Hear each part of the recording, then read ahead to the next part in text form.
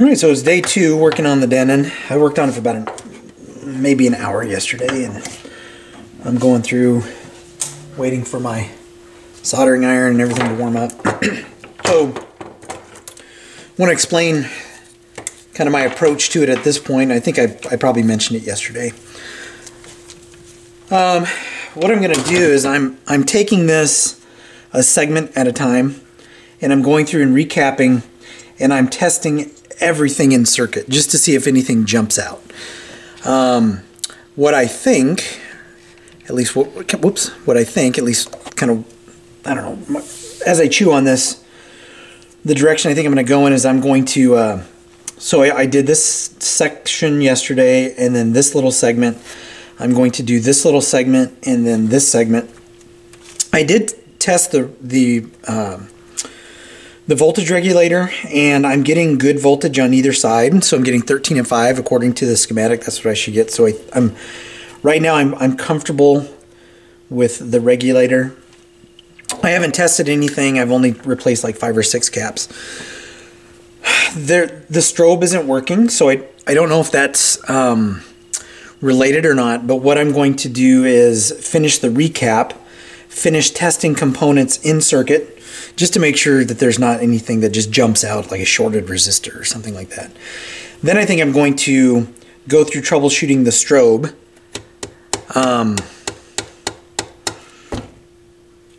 Yeah, I think I'm going to go through troubleshooting the strobe and then kind of working back from there.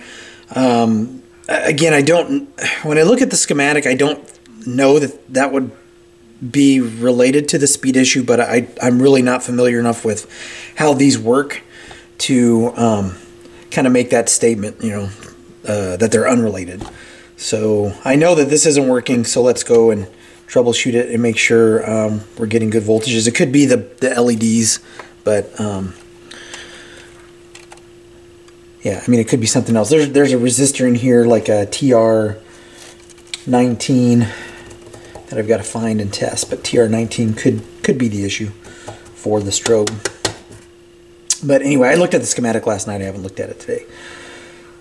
So that's what I'm going to do. So if I find anything, or when I find something, I will pick the video back up. Yeah, this is one of those projects where I'm just going to take my time on it, and the second I start to get frustrated with it, if I get frustrated with it, these actually don't frustrate me too much, because I knew that it was, I mean, it's broken, and you know, there is a chance that it's a bad integrated circuit for the speed control. You know, if that's the case, then you're at the mercy of finding another one, which, you know, again, when I bought this, I understood the risk in purchasing this, and I got it at a really good price. So it took me, gosh, 1.5 years to fix my Sony, you know, of just kind of picking it up, you know, now and then and farting around with it. So I have no problem doing it with this one too. So anyway, that's what I'm going to do. Next segment should be me with some additional information. Hopefully I get something working. Okay, that board has been recapped. Interesting finding. So this is the only cap that was within tolerance. Everything else was more than double, or I shouldn't say that. Everything else was at least 30% out of tolerance. This big cap here was less than 2,000. It's a 100 microfarad. A lot of these were double. So like the 0.47s were around, well, almost double, 0.9. And I found one open capacitor. This is C22, and it is part of the speed detection, rotation detection circuit. So I don't know if this, you know, was the problem. I haven't tested it yet. I'm just putting it back together, but I would think that a capacitor in the rotation detection circuit, right? Well, if the turntable can't figure out how fast it's going, it's just going to keep going. So it's kind of what I'm thinking right now. So I'm going to put this back together. I'm going to try to rewrap some of these, but that usually doesn't go very well. So I may just solder these back on. But we'll see what I have to do with that. So anyway, I'll put this back together, flip it over, we'll test it out and see what happens. Okay, the moment of truth. Let's see if any of that resolves the speed issue. So power on, 33.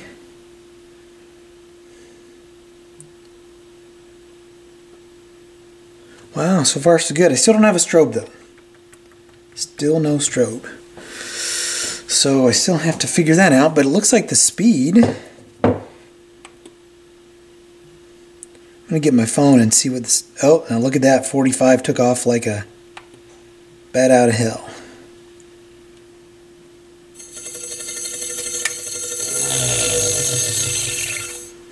Interesting.